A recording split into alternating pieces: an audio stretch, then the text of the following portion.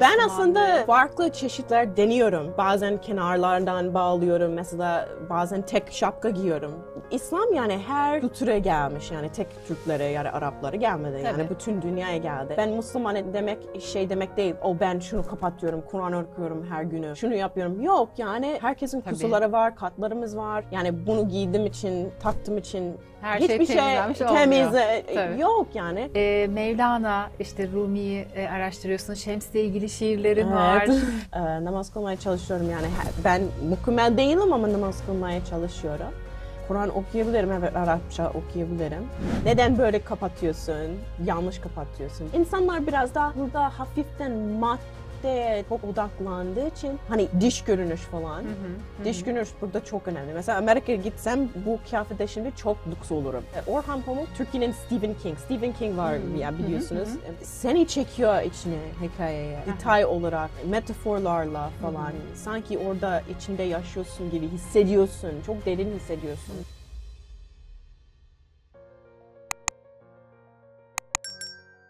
Sevgili dostlar, hepinize selamlar. Hülya Meral Youtube kanalına hoş geldiniz. Bugün dünya tatlısı bir konuğum var. Ta Amerikalardan Türkiye'ye gelmiş, yerleşmiş. Bizim dilimizi öğrenmiş, bizim yemeklerimizi öğrenmiş, Türkiye'yi dolaşıyor. Tiyatrocu, yönetmen, senaryo yazarı sevgili Mara. Hoş geldin kanalıma. Hoş bulduk hanım. Teşekkürler her şey için. Ya ne kadar tatlısın. Stüdyonun bir anda atmosferini değiştirdin. Bütün herkes seni konuşuyor şu anda. Evet. Çok sevindim. Girerken dünya tatlısı dedim ya, o kadar rahatlıkla söylüyorum ki çünkü sen bizim bütün atasözlerimizi, fiillerimizi, şakalarımızı hepsinde çok iyi biliyorsun. Yani iyi olmaya çalışıyorum. Öğreniyorum hala yani. Ama bu... çok iyi. Aksanın, cümleleri kullanışın, her şey çok harika. Sağ ol. Teşekkürler. Peki ne kadar zamandır Türkiye'desin? Ne kadar oldu? Ben Türkiye'ye ilk geldiğimde 2007 ama Amerika'da yaşadım bayağı bir süre. Yani 10 sene orada yaşadım. Ama bu en son pandemiden sonra 2 yıl yani burada geldim. Yani 2 yıl oluyor aslında Türkiye'ye gelmemi. Ama Türkçem vardı yani böyle 2007'den beri. Nasıl öğrendin? Ya da şöyle sorayım hatta, Türkiye'ye seni hangi rüzgar attı? Ne oldu da Türkiye'ye geldin? İlk önce yani ilgim aslında lisede çekti. Benim en iyi arkadaşım Türk'tü o zamanlarda. Ben merak etmeye başladım. Sonra üniversitedeyken Türk arkadaşlarım vardı. Sonra Ankara'ya geldim. Bir fırsat geldi. Ankara'ya İngilizce ders öğretmeye geldim. Bir yıl kadar da Ankara'da bir yılda Ankara'da kaldım, yaşadım. Ben yani sevdim. Zor bir süreçti yani açıkçası. Çünkü Türkçe dünyanın en zor dillerinden bir tanesi. Nasıl öğrenebildin? Evet, üniversitede bir ders aldım.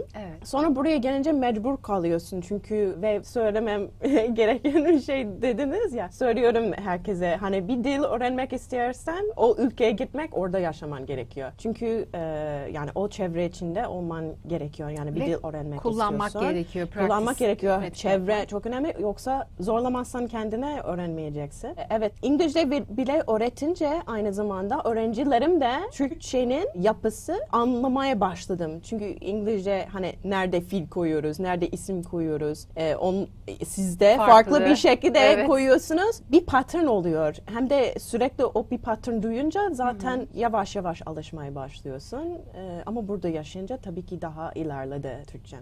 Peki Türkiye'ye gelmeden önce Türk arkadaşlarım vardı dedin. Onlardan öğrendiğin bir Türkiye vardı. Türkiye'ye geldiğinde kafandaki şeyle örtüştü mü? Nasıl bir imaj vardı senin bunda? Türkiye yani buraya gelmeden tabii ki pek öğrenemedik yani lisedeyken falan, üniversitedeyken falan Osmanlı İmparatorluğu falan da öğrendik. O kadar fazla bilgimiz yoktu ne yazık ki. Yani maalesef onu diyebilirim. Çünkü çok zengin bir kültür gerçekten dünyanın böyle karışık toplandığı bir yeri. Gerçekten İstanbul özellikle diyebiliriz. İşte gelmeden ben çöl gibi zannettim. Hani ne var orada acaba, nasıl insanlar yaşıyor yani ne bekleyecektim yani bilemedim yani. Orta Doğu. Korktun mu? Korkmadım ama çünkü yani arkadaşlarımdan hani böyle resimler falan gördüm. Tamam okey ama meraklıyım çok yani çok değişik mi gelecek? Çok güzel oldu. İnsanlar burada gerçekten çoğu olarak genelleme yapmak istemiyorum hiçbir konudan ama gerçekten gerçekten her sıcak, burada sıcakkanlı, merhametli davranışlarınız var. Mesela Amerika'ya gidince bunu özlüyorum. Yani herkes diyor yani neden Türkiye'ye geldin? Ama gerçekten çevre çok önemli. Hani sıcak insanları çevren olunca seni etkiliyor. Yani sen daha güzel, daha kolay bir şekilde uçabilirsin senin hayat imajında. Biz de aynen dediğin gibi aslında çölde yaşıyoruz zannediyorlar. Evet. Arapça konuşuyoruz. Ya da develeriniz geziyor. Ya da mesela buraya gelince arkadaşlarım vardı. O da şey dedi hani bak develerimizi hani hayvanat bahçesinde hani gör yani hayvanat bahçesinde kalıyor deve yani böyle gezmiyor. Bir de bizde zaten deve de yok yani sevgili izleyenler. Deve hiç yok zaten. Yani tabii ki cahiliz yani bu konuda hani Türkiye, Orta Doğu, İslam olarak falan o şeylere biraz batıda biraz cahilliğe var birazcık çünkü yani bir okyanus var aslında hani konu olarak çok uzak kalıyoruz sizden. Gerçekçi bilmek zor geliyor. Yani çok şükür şimdi internet var yani daha öğrenebiliriz, daha kolay bir şekilde anlayabiliriz yani farklı kültürlerin hakkında. Ama tabii ki o zamanlarda insanlar yoktu. hani böyle Aladdin böyle film vardı ya hani Disney film Aladdin hani böyle bir Orta Doğu böyle bir Disney film vardı. Öyle gibi zannettik. Hani böyle hani kilim uçuyor hani havada falan. Hani onun üstünde yani öyle gibi bir yer düşündük gerçekten. Senin alanın ya bu. Yani yönetmensin bir taraftan, kamera arkası tarafın da var. Aslında işte filmler şekillendiriyor insanların zihnindekini ya da Türkiye ile ilgili oluşan imajda falan. Dediğin gibi sosyal medyayla internetin de birazcık gelişmesi. Çünkü sen 2007'den bahsediyorsun. Evet, yani o yıllardan bu yıllara çok şey yani değişti. Google biraz yeni olmaya başladı. Evet ve sosyal medyayla şimdi görüyor insanlar biz gerçekten develere falan bilmiyoruz. Fesle dolaşmıyoruz. Arapça değil Türkçe konuşuyoruz. Evet Arapça konuşuyorlar zannediyor insanlar falan uzaktan. Hani nasıl Türkçe mesela nasıl yazılıyor falan Arapça zannediliyor. Ya, işte bu şeylere hala devam ediyor. Halbuki işte burada Atatürk'e teşekkür etmek gerekiyor. Bize yıllar öncesinde Latin alfabesini kazandığı için biz gayet rahat aslında Avrupa alfabesi gibi yazıp konuşabiliyoruz. Aynen. Peki şunu merak ediyorum. Eğer cevap vermek istersen, cevap vermek istemezsen de hani çok saygıyla karşılarım. Tamam. Daha öncesinde kapalı değildin. Şimdi farklı da bir bağlama tarzın var. Evet.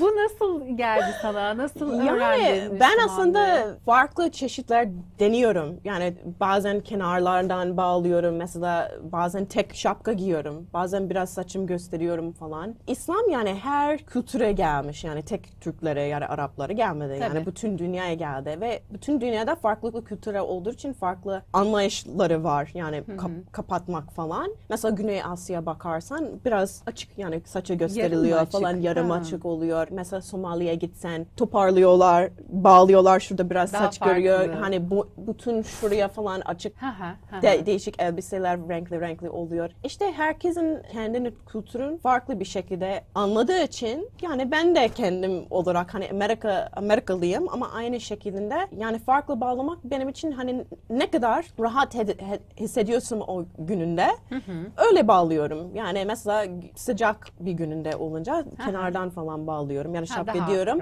Herkes böyle aynı şekilde bağlanıyor burada ve sanki tek o bağlı şekilde sanki o tek o doğru gibi belki gelebilir millete ama herkese böyle açık gözle baksın yani dünyaya gerçekten herkes farklı bir şekilde bu anlama çünkü anlama zaten nereden geliyor? Yani kendini korumak. Bazı insanlar açık saçla geziyor ve başka bir şekilde koruyor kendini. Belki hareketlerle koruyor kendini. Saygı gösteriyor herkese. Belki o şekilde koruyor. Aslında herkesin kendi yolu olduğu için bu dünyada herkese saygı göstermen gerekiyor. Yani bu konuda biliyorum çok hassas gelebilir.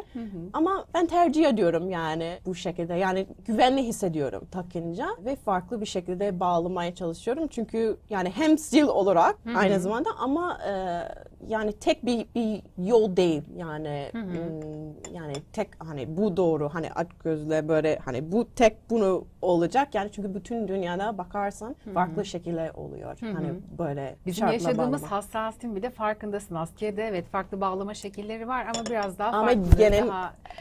Daha geleneksel olarak bir bağlama tekniği onu fark ediyorum ve o yani güzel ve doğru yani bir şekilde yani bağlanmak o doğru ama da şey diyor yani aslında yani içten geliyor o şeyleri zaten hani yani ilk hicab yani kapatmak içten bir amaçla geliyor zaten. Yani mesela nasıl diyebilirim? Hareketlerinle yani hareketlerinle başlıyor o saygı hareketleri. Yani bu madde şeylerle başlamıyor. İşte Anladın diyorsun mı? aslında. İşte aslında mesela bir insan kapıla olmayabilir ve saygı insanlara gösteriliyor ya da kendini koruyor güzel bir şekilde. O da doğru. Yani o da çok güzel bir şey. Yani ben bunu giyiyorum. Ben çok mükemmel bir insan. Belki yani kusurlarım var. Evet. Kusurlarım var ama ben bunu tercih ediyorum. Yani ama kusurlarım var. Yani insanlar hani İslam hani ben Müslüman demek demek değil. Ben şunu kapatıyorum, Kur'an okuyorum her günü. Şunu yapıyorum. Yok yani herkesin kusurlarımız var. Tabii. Kusurları var, katlarımız var. Yani bunu giydiğim için, taktığım için her hiçbir şey temiz yok yani. Katlarım var. Siyahla beyaz bir arada zaten. Evet. Her zaman, ama ben deniyorum. Belki dış görünüş bir şekilde olduğu için yani bellettiğim için biraz daha hani dikkat çekebilir hani madde olduğu için ama buradan başlaması gerekiyor. Buradan temizlemen gerekiyor zaten. Kalpten başlaması gerekiyor yani. Bir yerden başlamak istersen buradan başlaması gerekiyor. Öyle gibi bakıyorum yani. Peki İslam'la tanışman nasıl? Hayır konuştuk güzel sohbet ediyoruz. Evet. İslam'la tanışman nasıl olduğunu çok merak ediyorum. Yani ilk böyle Müslümanlığı öğrenmen. Orada seni ne cezbetti? Çünkü şunu biliyorum. Mevlana, işte Rumi'yi araştırıyorsun. Şems'le ilgili şiirlerin var. Yani biraz farklı bakıyorsun sen İslam dinine. Daha derinine dalmışsın. Böyle yüzeysel bir baş kapama değil aslında seninkisi. Evet madde bir dünya olduğu için şimdi maddeye bakıyoruz hemen hani böyle Müslüman hani olmak, 5 namaz kılmak, şunu takmak yok öyle oradan başlamıyor gerçekten kalpten başlıyor de öyle gibi bakıyorum yani yaklaşınca öyle tanıman gerekiyor. Bir arkadaşlarım vardı üniversitedeyken. Üniversite Amerika'da okudum. Amerika'da okudum ama Türk arkadaşlarım vardı. Onların oruç tutuyorlardı. Ramazan ayında falan tanıştım onları. Kendim araştırma yapmaya başladım. Zaten arıyordum bir şeye. Bir dini arıyordum. O geçen yaz Çin'e gittim. Budizm araştırma yaptım. Yahudi arkadaşlarım vardı. Museviliği araştırdım. Evet araştırdım. Yok İsa Aleyhisselam bırakmam dedim. Kendime kabul etmeliyim. Çünkü gerçekten inanıyordum onu. Ama Hristiyan gibi hissetmedim. Ben dedim bir din olması gerekiyor. Bu dünyada dedim. Hani hem İsa Aleyhisselam Tanrı değil ama Tanrı var. Nasıl gibi bir şey olabilir bilmiyorum. Ama öyle hissettim kalbimde. Ondan sonra bu arkadaşlarla tanışınca ve görünce ve biraz da araştırma yapınca kendime ben dedim bu benim için mantıklı geliyordu. Aslında bazı insanlar diyor İslam mantıklı değil ama çoğu bakarsın mantıklı geliyor. Yani benim için çok mantıklı geldi. Öyle yani kabul ettim dedim yani bu din benim için yani bütün peygamberler var. Aynı zamanda bilmediğim şeyleri orada yazıyor. Şok oluyordum onları okuyunca falan. İşte bu şeylerle etkilendim. Ve insanların hareketlerinden. O tanıştığım Müslümanlar gerçekten çok sıcakkanlı, yumuşak ve çok merhametli davrandılar için ben dedim bu tamamen farklı bir şey. Mesela ne oluyor şimdi Gazze'de insanlar diyorlar nasıl dayanıyorlar bu insanlar Gazze'de şimdi yani bütün aileler kayboluyor ama devamlı bir gücü var. Hissediyorsun, görüyoruz yani bütün devam ediyorlar. Neden de devam ediyorlar? Gerçekten bir farklı bir gücü, güzellik var bence. İnanç dolayısıyla insan farklı hissediyor. Daha güçlü ve tümü yani hissediyor. Nasıl diyor? Complete diyor. Bütün dünyayı kendin complete. Tamamlanmış gibi hissediyorsun. Bütünlenmiş hissediyorsun. Ki Şems'le ilgili şiir yazman nasıl oldu? Mevlana'yı mı ilk okudun, Şems'i mi ilk okudun? Çünkü biliyorsun Şems Mevlana'nın hocası aslında. Evet. Yani birkaç kitap okudum bu konu üzerinde. Hem de Rumi film de vardı. Hani ben ilk Müslüman olunca onu izledim. Etkilendim onların ilişkine. Çünkü Rumi biraz hem de kendim görüyorum birazcık Rumi, Mevlana diyorsunuz. Konya'ya da gidiyorsun bu arada. Evet ben de Konya'ya gittim. Evet. Çünkü Mevlana ilk baştan çok biraz sert sert bir hocaydı. Biraz böyle çok kurallıydı. Sonra Şems'le tanışınca biraz kalbi biraz daha eriyor. Yumuşatıyor onun. Mesela barlara gidiyor, halklarla konuşuyor. Biraz daha açık gözlü bakıyor yani dünyaya. İnsanları, halkları içine hani problemleri nedir falan. Bence bizim hayatımız böyle bir insan olması gerekiyor. Böyle hani gözümüzü açıtmak için böyle bir insan olması lazım herkesin hayatında. Bir Şems olması gerekiyor. O ilişki çok değişik. Çünkü kurallı bir insan olabilirsin hani Mevlana gibi. Sonra Şems geliyor. Değişik bir şeyler göstermeye çalışıyor. Değişik bir şekilde öğretmeye çalışınca onların ilişki yani gerçekten Şems yani güneş demek. Mevlana hani ay gibi düşünüyorum hep böyle ay güneş gibi bir ilişkileri vardı onların. Yansıyorlardı birbirlerine. İşte bunu çok inandım nedense. Çok değişik bir ilişki ve çok şiirlerimiz var bu ilişki yani okuyunca zaten Şems hakkında şiirlerin Mevlana'nın ben tüylerim diken diken oluyor bazen. Çünkü çok daha derin değil mi böyle yani derin, düşündürüyor insanı ve daha hissiyatın farklı oluyor. Anlayabilirsin yani hem yani çok şeyler düşündürüyor beni hani arkadaşlarım hakkında, dünya hakkında hani daha yumuşak kalbiyle daha merhamet bir gözü bakmak bu dünyaya öğretiyor bize. Öyle gibi bakıyorum. Peki bu konu çok derin. Mevlana ile ilgili çok konuşuruz daha sen. Çünkü şiir yazmışsın, çok okuyorsun, çok ediyorsun. Peki şeyi merak ediyorum.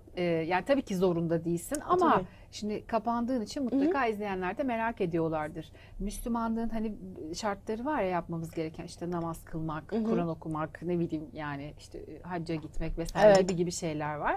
Namaz kılıyor musun? Bir, Kur'an okuyor musun? İki. Ben her zaman namaz kılmıyorum. Ben bu aralar aslında böyle bir ve bazen ben sadece şapka giyiyorum. Yani ben herkese dürüst olmak istiyorum. Yani bazen kapatıyorum, bazen açıyorum, bazen şapkayı giyiyorum. Yani bir dönüş bir şey yani bir nasıl diyebilirim değişim bir şeydeyim şimdi ama kalbim yani kendimi bulmaya çalışıyorum aslında bir değişimdeyim. Bu normal. Ben kendime affediyorum ve normal bakıyorum aslında bunun çünkü çok şeyler oluyor benim hayatımda açıkçası. Ama namaz kılmaya çalışıyorum. Namaz kılmaya çalışıyorum yani ben mükemmel değilim ama namaz kılmaya çalışıyorum. En azından biliyorsun. En azından ama biliyorum. Evet, sürelerde biliyorum, ezberledim. Belki 20 tane süreler falan ezberlemişim. Daha ezberleyebilirim. Kur'an okuyabilirim, evet Arapça okuyabilirim. Ama çok güzel okuyabilir miyim bilmiyorum. Bir hoca lazım belki ama okuyabilirim. Ama zaten her ikisinde de şu var ya zaten kalpten yapmak. Yani senin orada okuduğun sureler bile yani belki 20 tane değil 3 tanesini bile öğrensen zaten senin hani o namaz kılmaya niyet edip onu eyleme dönüştürmen. O hal içinde olman, o huzur içinde olman zaten kıymetli olan bir taraftan da. Hani kafanda bir sürü şey olup da böyle durup namaz kılmak değil de gerçekten kendine vererek ve özlenip. Peki şeyi merak ediyorum dedin ya Amerika'da eksikliğini gördüğüm, hissettiğim şey merhametti dedin. Böyle karşılaştırırsan eğer Amerika sende nasıl bir şey anlam ifade ediyor? Türkiye sende nasıl bir anlam ifade ediyor? Amerika'da tabii ki aktiviteler belki biraz fazla var yani sanat olarak mesela insanlar çok aktivite yapıyor mesela dediğim gibi sanat konusunda yani mesela çocuklar için yani toplantılar oluyor daha çok olaylar oluyor çok ama orada aile çok destek olmadığı için hem de genellikle göçmenler Amerika çoğu göçmenler zaten hani çok büyük aileler yok yani vardır ama çoğu olarak benim yaşadığım yerler aslında şehirlerde Washington DC, New York'ta falan genellikle göçmenler oluyor. O yüzden ondan gerekli oluyordu bu olaylar, aktiviteler yapmak. Türkiye'de belki daha az olabiliyor ama aileden daha destek var burada ve daha büyük ailelerde var ve daha destek görüyorum yani o tarafından genellikle olarak. Ama İstanbul farklı bir yer. İstanbul'da sanat çok, yani öyle demeyeyim, yani herkes yanlış anlamaz şimdi. Evet. Sanat çok burada. İşte ondan buraya geldim. Tiyatro, organizasyonlar çok. Evet, büyük şehirlerde öyle olur ama evet, onu görüyorum. Tabii ki Amerika'da zenginlik var. Bazen çok harcıyoruz bazı şeyler Amerika'da ve Black çok yazık. Friday var. Evet. Black Friday çok kapitalizm üstüne çok üstüne gidiyoruz. Ona çok üzülüyorum. Hani dolduruyoruz sepetlere. Hani ne gerek var? Bu kadar Bu artık gerekli bütün dünyayı değil. sardı ve Bu kadar gerekli değil. Çok az gidebilirsin aslında bu hayatta. Çok az şeylerle. Ama çok sanki yani bakıyoruz internetten, şunu lazım bana, şunu lazım bana, bu influencer'dan şunu lazım. Yok, kafan karışmasın. Bu kadar lazım değil hayatta. Basit olabilir. Bir taraftan şey var ya, Evet. Amerika'da hem böyle kapitalizm zaten hani bütün dünyayı sardı gidiyor. Evet. Bir taraftan da minimalizm akımı var. Sen kendi hayatında minimalist mi yaşarsın? Yapmaya çalışıyorum. Çok şeylerim var ama eskiden kalmış. Mesela ben girip de alışverişi yapmam. Yani yemek için yaparım. Manava giderim.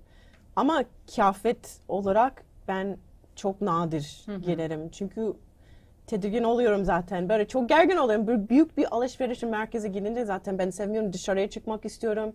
Ben daha sahile gitmek isterdim. Tercih ederdim. Denizi çok seviyorsun çünkü. Denizi çok seviyorum. Giderim yani. Param olsa sahile giderim. Ya yapmam. Büyük alışveriş yapmam. Hani gerekli olursa alırsın. Ama çok yapmayı alışveriş sevmiyorum. çılgını değilsin yani. Öyle sürekli şey yapmıyorsun. Peki dedin ki az önce ilk tanıştığım Müslümanlar bana İslam'ı hani şöyle anlattı. İlk tanıştığım Müslümanlar tabirini kullandığı için sormak istiyorum. Sonradan tanıştığım Müslümanlar daha mı farklıydı? Ama mesela taksi bindim de falan da hani böyle neden böyle kapatıyorsun? Yanlış kapatıyorsun. Belki hani bazen ben saçım böyle önüne falan gösteriyorum. O yanlış falan. İnsanlar biraz daha burada hafiften maddeye çok odaklandığı için hani diş görünüş falan. Diş görünüş burada çok önemli. Mesela Amerika'ya gitsem bu kıyafette şimdi çok lüks olurum. Yani neden çok lüks? Çünkü orada eşofman, rahat ve böyle kapşon. Yani kimseye karışmıyor. Orada ne karışmıyor. hani böyle diye. mesela kışta sandal terlik falan gezer insan. Hani kimse de kimseye demiyor niye falan, terlik karda giydin. bile. Evet. Kimse karışmaz. Ama burada biraz diş görünüş biraz daha önemli olduğu için Avrupa'da da aynı. İnsanlar buna çok odaklanıyor. Hani neden böyle kapatıyorsun? Hani çok meraklılar. Bu Çok konuda soru soruyorlar mı? Soru soruyorlar. Neden? Hani bazen yani şey gibi geliyor yani ben yani tabii ki yani yani tamam kapattım falan tamam ama ben insanım olarak yani ben insanım, ben böyle mükemmel değilim yani kusurlarım var falan. Herkes böyle bakması gerekiyor yani kendilerine bakması gerekiyor ilk önce. İnsanlar burada çok meraklı. Tabii ki yani Müslüman burada çok meraklı. Şey var mı böyle enteresan sorular ne? Yani çok özeline giriyorlar mı bir kere? Yani özel hayatını soruyorlar mı, merakını? Neler soruyorlar daha çok? Hani neden Türkiye'ye geldin? Neden buraya geldin ve Amerika'da kalmadın? En soru sordu. Evet. Yani Amerika ekonomisi çok iyi. Neden buraya geldin? Ben diyorum burada ya sanat yapıyorum. İstanbul çok güzel, otantik. Yani katları var, tarihi var. Çok güzel bir yer. Yani en soru sorduğu herhalde o. Yani neden? Neden geldiğini merak ediyor. Peki mesela sen işin sanatla ilgili, hep görsel sanatlarla ilgili ama anladığım kadarıyla sadece İstanbul'da kalmıyorsun. Başka yerlere dolaşıyorsun değil mi? Türkiye'nin seyahat ediyorsun sık sık. Evet, seyahat ediyorum. Yani bu aralar İstanbul'dayım. Ama eskiden mesela yani tabii ki Akdeniz'i çok seviyorum. Ege tarafı çok seviyorum. Konya'ya gittim işte bahsettim. Yani orada Şam'da Tebrizi'nin caminin içinde gittim yani oradaydım. Mevlana ziyaret ettim. İşte ama çok gezmek isterdim. Mesela Doğu hiç gitmedim. Yani Şanlıurfa falan, oraları da bayılırsın. Van falan işte hiç gitmedim, gitmek isterdim. Hani katmanları var dedin ya, İstanbul'un hani mimarisi var, o var, bu var, kültür var, her şey var. Gerçekten Doğu bölgesi de inanılmaz bir mimariye sahip. Tarım vesaire, bunların hepsini de görmeni çok tavsiye ederim Herhalde aslında. Selçuk zamanlarından bir şeyler. Selçuklu'da var, Osmanlı'da var. Evet, Anadolu çok, Selçuklular zamanında çok kıymetli eserler var orada. bence de. Orayı da öneririm. Peki İstanbul'da hangi semti daha çok seviyorsun? Nerelere gitmekten hoşlanıyorsun? Burada, İstanbul'da. Çok bilmiyorum. Aslında Beyoğlu çok seviyorum. Beyoğlu yerine çok seviyorum ve Balat çok tatlı geliyor. Balat'ta kalıyorum. Tarihi binalar Balat'ta falan. kalıyorum zaten ama çok seviyorum çünkü bir yere benzetiyorum. Amerika'daki çok gittim, sahil bir yere gidiyordum küçükken. Onu benzetiyorum çok. Herhalde ondan biraz içimden böyle güzel geliyor. Renkli evler var. Falan. Ama sakin, birazcık turist bir yer ama sakin bir tarafı, hem de sahilin yanında. Yani evet, denize yakın. Benim için bir de her yere yakın. Hani yakın. Taksim'e gitmek istediğin her yere yakın. Dolayısıyla aynen. öyle bir şey sağlıyor. Peki şu anda aktif olarak Türkiye'de oyunculuk yapıyor musun? Kamera arkasında çalışıyorsun bildiğim kadarıyla. Senaryolar yazıyorsun. Evet. Şimdi bir kısa film bitirdim. Aslında bir toplantı geldim zaten Beyoğlu'dan. Son şeydeyiz, hani renklendirecek benim film. Ses katacak ama bitti şimdi. Kurgu bitti falan.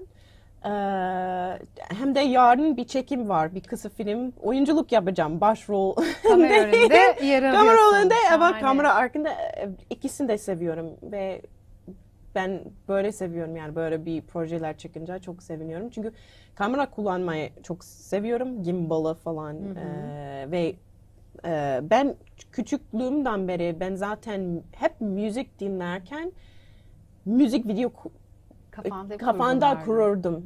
Bu böyle bir video çekerdim diyordum ve net olurdu. Hani kadraj olarak. Zaten küçüklüğümden beri böyle bir yönetmen kafam vardı. İşte böyle hem de dolayısıyla hem sen kameranın önünü biliyorsun. Kamera önünde ne yapman gerektiğini evet. eğitimini aldın zaten. zaten. Oyunculuk aldım. Oyunculuk eğitimi aldın. Bir de kamera arkasında da aslında nasıl bir kadraj olması gerek, renk nasıl olmalı vesaire, hepsiyle ilgili de bir ayrı şeyin var. Müzik kulağın var. Bütün hepsi. Türkiye'den herhangi bir teklif aldın mı? Herhangi bir dizi için veya bir başka bir şey için? Yani şimdilik değil ama olabilir. Yani onu aslında odaklanıyorum. Şimdi küçük projelere girdim. Ama şimdi yavaş yavaş bir arkadaşlarımla yani inşallah böyle öyle bir şekilde olabilir. Hani networking yapıyorum şimdi. İnşallah öyle bir şeyler olabilir. Keşke, yani çünkü çok dizileri var hani, hem de bak yabancı var. Türkçe biliyor, İngilizce biliyor. Böyle biraz reklam yapayım burada. Evet. Her şeyi biliyorsun, Meryem Uzerli buradaydı. Ve şimdi bir dünya herkes ona starı. bahsediyor. Dolayısıyla hani nereden ne çıkacağı belli olmaz. Peki Türk dizilerini izliyor musun? Diziler bu aralar biraz kurgu çok odaklandım. Çok izlemiyorum ama Gibi çok seviyorum. Gibi neden? çok komik olduğu için. Komik olduğu için The Office benzetiyorum birazcık. O komediyi çok seviyorum. Komediyi çok seviyorum bu arada. Yani seslendirme falan.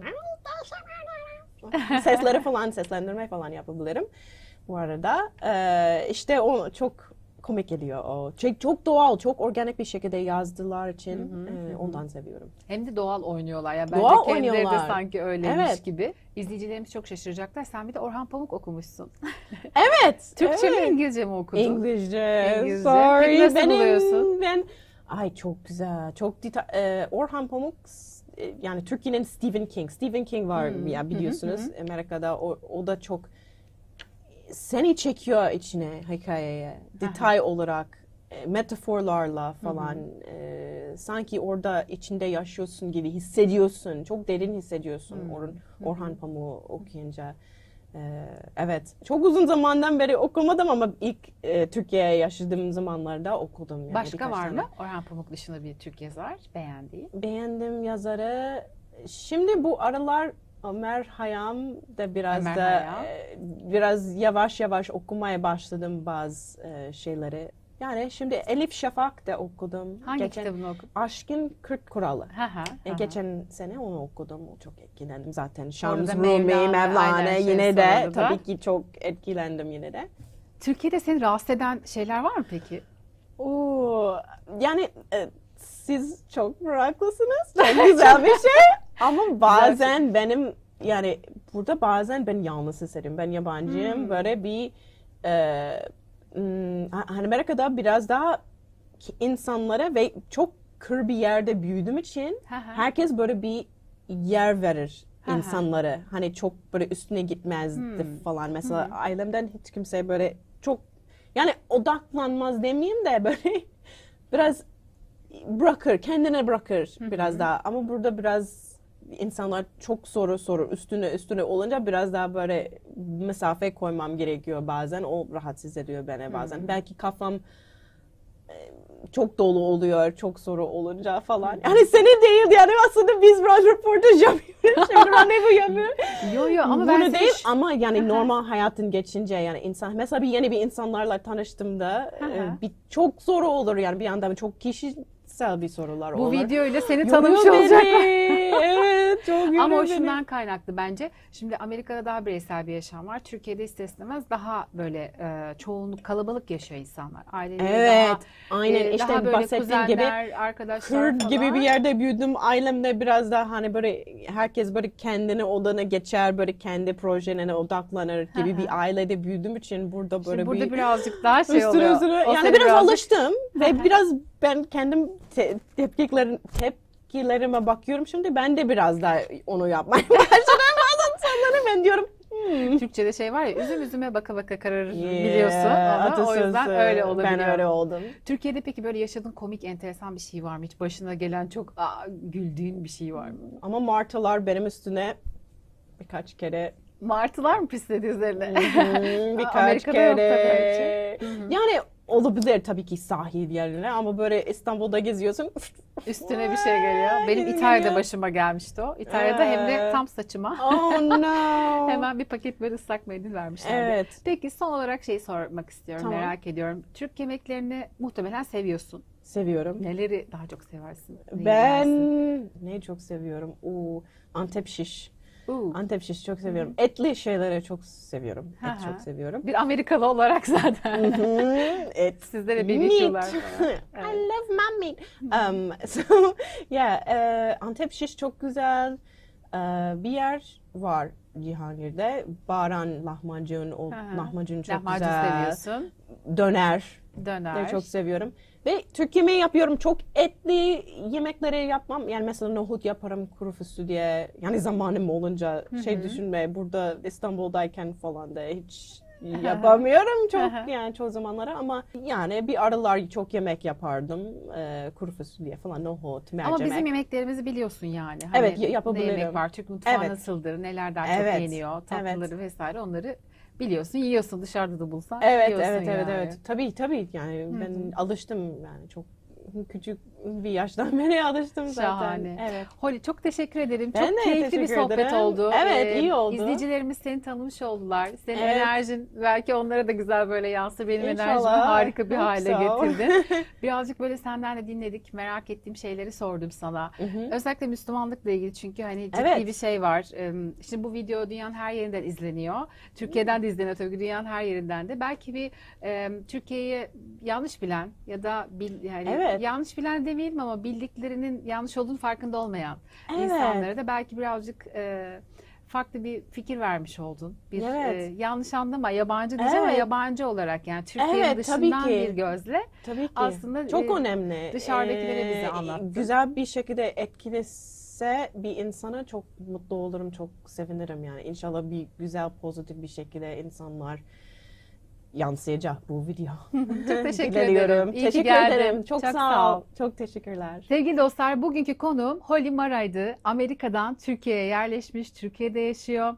Türk kültürünü merak etmiş. Aynı zamanda Müslüman olmuş, Hristiyanlıktan Müslümanlığa geçmiş. Bizim kültürümüzü bize bir Amerikalı'nın bakış açısıyla anlattığı, burada neler yaşadığını, Türkleri nasıl bulduğunu, Türk kültürünü nasıl bulduğunu, biraz bunların detaylarından bahsettik. Çok keyifli bir sohbet oldu. Herhangi bir sorunuz olursa da kendisine ya da bana videonun altına iletirseniz çok seviniriz. Hoşça kalın.